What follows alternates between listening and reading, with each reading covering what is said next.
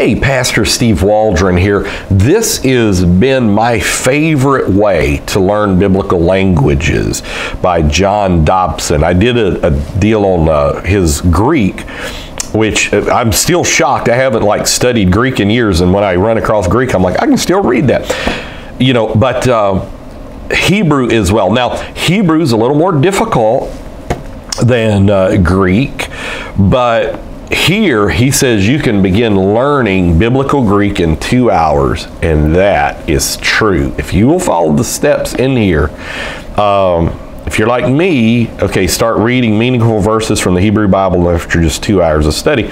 That is true. I've studied a lot of Hebrew in my time, and I tell you what, I got so upset when finally the scam was revealed, and I realized that what the Old Testament was written in was not what we call biblical Hebrew here.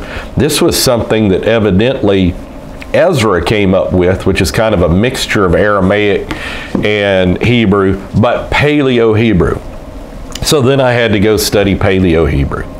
And I enjoy studying Paleo-Hebrew, but I'm terrible at Paleo-Hebrew. But I've learned a lot from Paleo-Hebrew. But this is, if you want to learn what's called biblical Greek, this is phenomenal. Happy is the class whose teacher is bold enough to take this humane and scientifically sound approach in learning biblical Hebrew. As a matter of fact, this was going to be my Hebrew text. I'll show you what's in here. When Brother French left Indiana Bible College, I was kind of left holding the bag, Dean of Theology there. He was Executive Vice President, and I was going to have to teach Hebrew and Greek. Fortunately, I went to Sister Jen Mast at the time, who is a tour de force in all things biblical literature. She's one of the great hidden gems and geniuses in the apostolic movement in so many ways. I mean, just general literature. I'll show you the rest of this here too while I'm talking.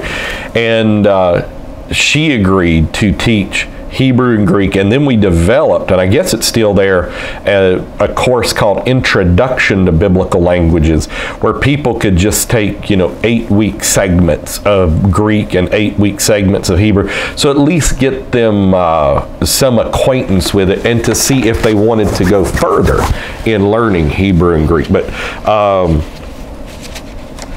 my Duluth, this is Duluth Trading Company. I've got that marking a spot. But Indiana Bible College has an amazing biblical languages program, and it is due to Sister Jen Mast that is there. And she's been teaching it for many, many years. I would just encourage her to continue to seek out the most proficient ways to teach Hebrew and Greek, and not necessarily teach it the way she was taught it, because there are other ways. And I've been seeing some videos on the internet of people learning the total immersion methods of Greek and Hebrew. But this, if you want this is from Baker. This is the way to learn Hebrew and Greek, no doubt about it. And what this will do, this would give you a foundational level study to then go into the nuances. It's just like English. Well, let me just go this route. Nobody in ancient Greece or ancient Israel knew any of the laws that we have superimposed, like pluperfect and different things, on Hebrew and Greek. We looking backwards, superimpose these laws that are usually not universal laws. So it would make sense to learn Hebrew and Greek the way they did, instead of trying to Westernize the learning of Eastern languages. And also a history is in order, which I'm sure probably gets taught at maybe at Indiana Bible College probably does, that the Greek language came from Paleo-Hebrew. That is incontrovertible. That is a fact. that somewhere around 900 BC, Paleo-Hebrew, which was basically Phoenician, was adopted by the Greeks. And the Greeks just tweaked it. So if you know Paleo-Hebrew, you then know the foundation for the Greek language. And that Paleo-Hebrew is the foundation for Greek, for what we call Biblical Hebrew, along with Aramaic, and English. And this is the reason English is such a great receptor language for the translating of the Bible.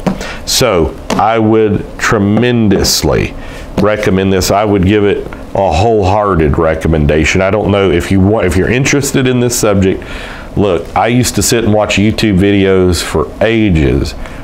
This is the way to learn. Trust me. So God bless. If you don't learn it, don't come to me though. I don't know where to go. Just pray. God bless. Talk with you later in Jesus' name.